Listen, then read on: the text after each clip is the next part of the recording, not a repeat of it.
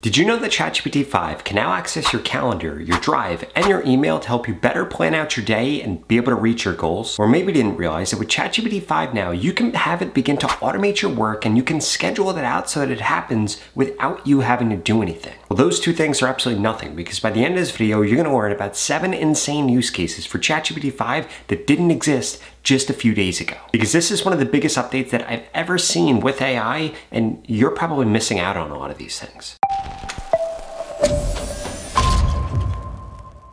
Now, the first use case I wanted to show off for you, and this is really going to blow your mind, is we could come over here and say create a 3D Minecraft clone with full functionality, including inventory, crafting, breaking, placing blocks, mobs, etc. It thought for 7 seconds, and then it went through and actually coded this out inside of Canvas, and we're going to be able to test this out in a single HTML file. And as we could see right here, it told us, I made you a playable Minecraft style prototype that you can run right here. It has, and it walks through everything that it has. It says open the canvas, click the game to lock the mouse, and then you can actually go ahead and start playing. And by the way, not only can you do this in ChatGPT-5, if you come over here to their other models like GPT Thinking and GPT-5 Pro, this one doesn't actually support Canvas, but these two are also absolutely amazing at being able to code things. Now here's an example of what this actually looks like once it's generated. This is absolutely insane. It looks exactly like Minecraft, and I cannot believe that it did this literally with just one prompt. Now to show off use case number 2, we need to come in here, come into settings, and we need to make sure that we have some connectors actually enabled. Right now, we could see that I have my Google Drive partially synced, and we could see which email this is actually set up with. The next thing that I need to do is set up my Gmail, and I'm gonna show you exactly how this works. You're literally just gonna come over here, you're going to give this access, and then you could choose which Gmail account you want this to actually be set up to. In addition to that, we could come over here and we can also set up my calendar right now. So we're going to click on calendar, we're going to click connect to Google Calendar, and then also we just have to fill in the security code right here and then choose the Gmail that we actually want to connect it to. And again, here's what that actually looked like. We just connect to this account right here, click on continue, and this is going to go ahead and say that this is now connected. Okay, so now that I've given it access to everything, I am going to use a prompt like this. I'm going to come in here and I am also going to click on connected apps so that we could see that my different apps are actually connected right here. We could come in and connect more, and we could see that these are actually here, so that's going to be good. So I put in the prompt right here, I need you to be a productivity expert that can use my Google Calendar, Gmail, and Google Drive to help me determine how I should best be spending my time. Right now I have a blank slate on my calendar tomorrow. Please keep asking me questions until you have all the information that you need to give me the best schedule possible. My goals and priorities follow this order. 1, make sure my fiance doesn't leave me. We've spent a lot of time together lately, so we should be good here. 2, get this YouTube video upload. 3, put out 1 piece of content across these platforms. Update my school community on the latest changes in AI. Brainstorm 10 more ideas and use cases for ChatGPT-5. 6, make sure my health is on point. Now what I'm going to do is I'm going to go ahead, give this to ChatGPT, and now what this is going to do, before it starts pulling from my calendar, Gmail, and Drive, wants to clarify a few things. So I have to go through, answer these things, but as you can see here, this is now me talking with the smartest person I've ever met, them having full insight into what my goals are and what I'm trying to do and what my existing calendar, Gmail, and Google Drive look like, so they can pay attention to anything that I might have missed here. So this went through, asked me a handful of questions that, again, it needs context into, and then I went through, I answered all these, and then I'm going to give this back to ChatGPT-5, and this is going to tell me exactly what I need to do after I do a few more things. Now I can see right here that it asked me a few different things about my calendars, and what I'm going to say is I want you to look at my calendar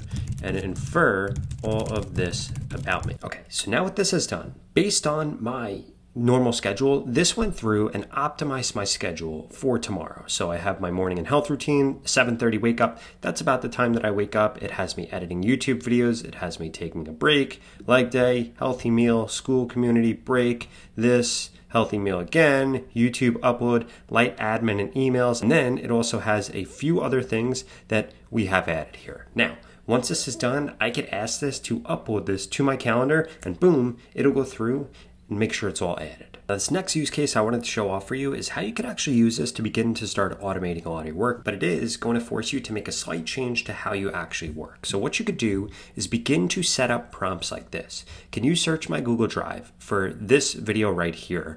I want you to suggest any edits and changes that I should make to the script based on what we currently have in there. In addition to that, I want you to please generate a thumbnail image for it. So this is what I'm going to have to do because my team probably went through and created this script. I'm going to have to go through and suggest any edits to it and then add those edits in, and then I'm going to have to come up with a thumbnail idea or a thumbnail concept based on that. But now I could get ChatGPT-5 to pretty much automate this. So we could see that this went through, this actually found this script right here. This went through and actually gave me 8 different suggestions that I can add to this right here. And then it gave me a thumbnail concept, and now it's actually going through and creating that thumbnail. Now, a few things that I will have to change and specify is I need to make sure that this actually creates this in the right size for a YouTube thumbnail. So I'm going to have to go back to my prompt and I'm going to have to adjust that. And I also want to make sure that I adjust this so this goes through and actually adds these changes once I actually tell it, hey, this is good right here. But honestly, this is even just great to have as a mock-up of what I could have my actual thumbnail look like. Now, as you can see, it's creating 2 different versions here. So what this just did, the regular ChatGPT wasn't able to do, was it accessed my drive, it suggested edits based on what's in there, and then it took another action. This is where we're going to begin to get agentic with ChatGPT-5, and the last thing that I'm going to show you once this is done is really going to be what's going to blow your mind. So this is done right here, and now what we can actually do is we can schedule this task out. In order to do that, we're just going to come down here and say, perfect, please schedule this task out to happen at 9 a.m. daily. So a few things, again, that we'll have to change. We have to change this so that this is going to come through and this is actually going to generate the right size thumbnail. In addition to that, we wanted to know that once we actually approve these changes, it can go ahead and actually add them. And the last change that you're going to want to make, this really comes to your workflow, is what you want to do is begin ending whatever files you want ChatGPT to access with the date for that day. And then what you're going to change about the prompt is you're going to say, can you please search my Google Drive for my YouTube script that has today's date in the title. And then what that is going to do is actually allow this to be able to schedule things out. And we could see right here that we could come through here, change this prompt right here, and boom, this task will now be scheduled out and then be automated. What you should be doing is going through everything that you're currently doing manually and beginning to set them up so that ChatGPT-5 can now begin to handle them since it's agentic. Now, before I get into the 4 other use cases that I want to share with you, and they're only going to keep getting crazier and crazier, like how you can get GPT-5 to literally make you go viral on social media, I wanted to make sure you understood how important it is that you're actually prompting ChatGPT-5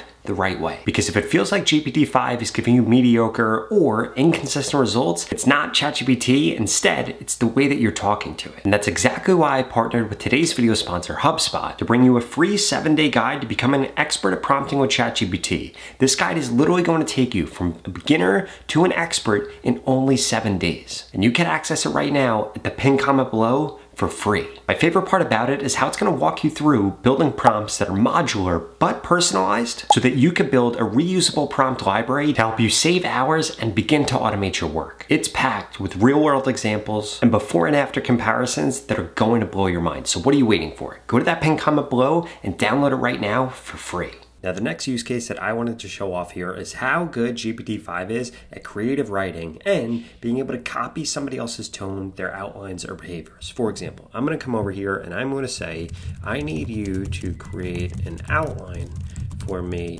based on this YouTuber's video, style, structure, and outline. It should be something that I can feed back into you to create videos in his exact style once I give you the correct title. Now, we're going to come over here. We're just going to fix these spelling mistakes quick. And then we're going to actually give the transcript right here. Now, what I just did was I just took the transcript from one of my favorite YouTubers. And what this is going to do is now begin to understand that. It is going to copy that. And it is going to give us an outline that we can then use right here for future videos. So what I'm going to do, I'm going to say, great, sounds like you understood this correctly. Please create a video for this title. Now, 7 mind-blowing things you didn't know ChatGPT-5 can do. And then I'm going to put ChatGPT tutorial.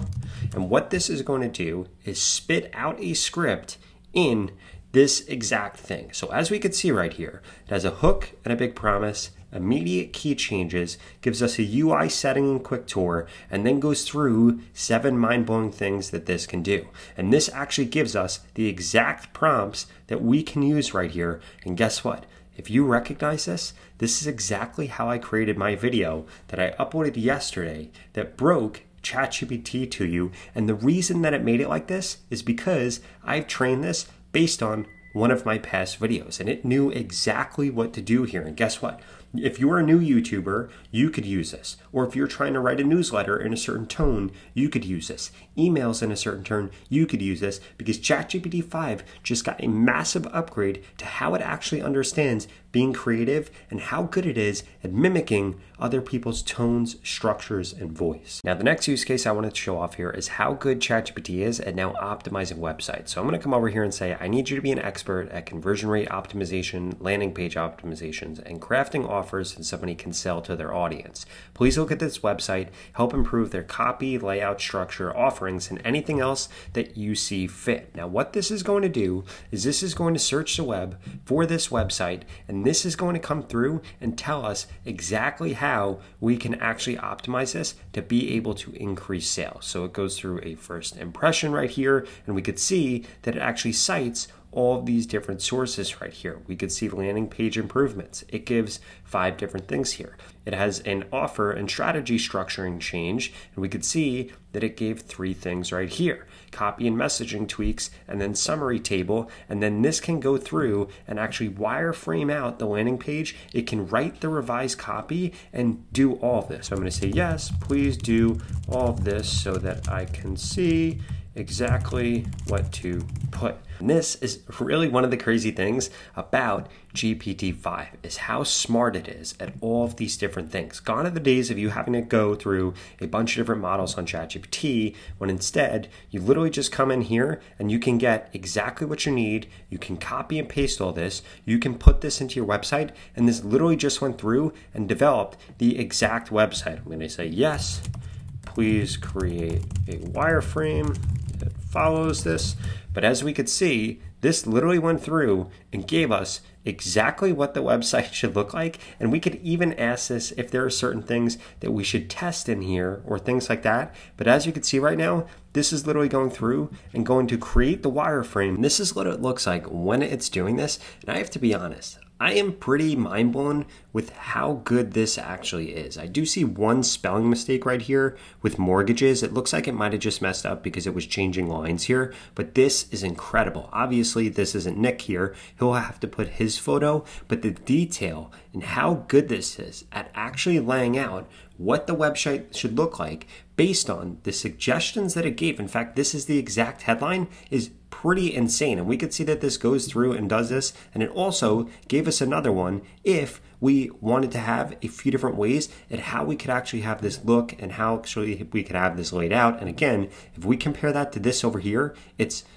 light years better. Now for use case number 6, before we get into my favorite use case that I've seen anybody do, it's actually not going to be a use case that I've done because it requires actually going viral on social media with an output that you got from GPT-5. So obviously it had to be somebody that had early access to GPT-5 that was able to do this because it's only been out for like 24 hours. But check this out. If we come over here, like I was alluding to earlier, there's also GPT-5 thinking and this GPT-5 Pro. So I wanted to actually go through and tell you when you should actually be using these. And in order to do this, I asked ChatGPT the best times to use these. So GPT-5 thinking basically just spends extra time thinking. So it has more inference steps to provide deeper, more accurate answers. I would use this instead of using deep research now with ChatGPT, because this will just go straight ahead and give you a good answer. In addition to that, there's GPT-5 Pro, which is the best for demanding and multitask tools. For example, you're going to want to use this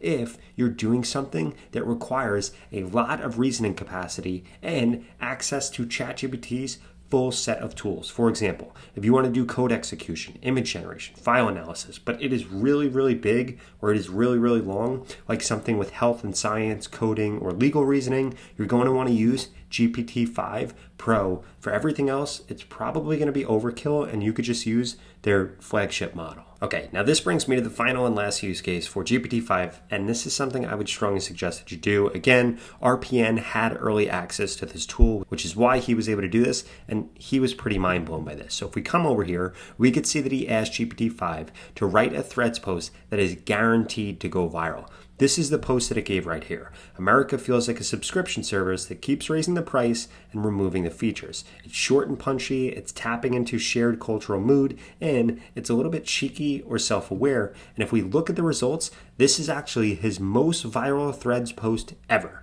This right here was created by AI, not by him, and it was the most viral thing that he's ever done. Now, I want you to think about this. Think about how you could take this and also go viral, improve your product, improve your life, and ultimately start using ChatGPT-5 to really take advantage of this powerful technology we have. Now, if you like this video, I'd strongly suggest you check out this video right here that walks you through 7 free AI tools that I personally can't live without. If you're interested, I'll see you over there.